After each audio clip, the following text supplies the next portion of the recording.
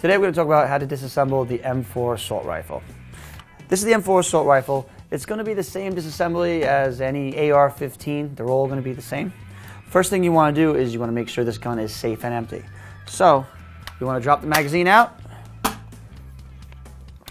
pull the action back, and you're going to make sure visually that there's nothing in there. Once you know the gun's empty, first thing you do is you need to separate the upper and lower receivers. What I like to use, if you don't have a tool handy, you could just take a bullet from the gun. There's 2 pins on either side of the gun here. One front, one back. You want to just push it out a little bit with the bullet or any kind of tool that you have handy and pop the pin out. Once that pin's out, the upper and lower receivers will come apart.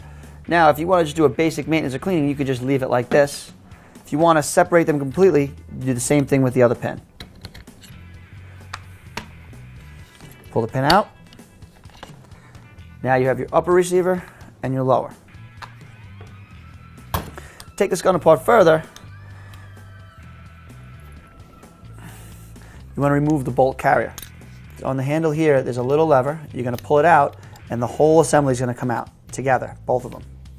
As you get all the way out, you can remove your bolt. There's your firing pins in here, and then your handles here.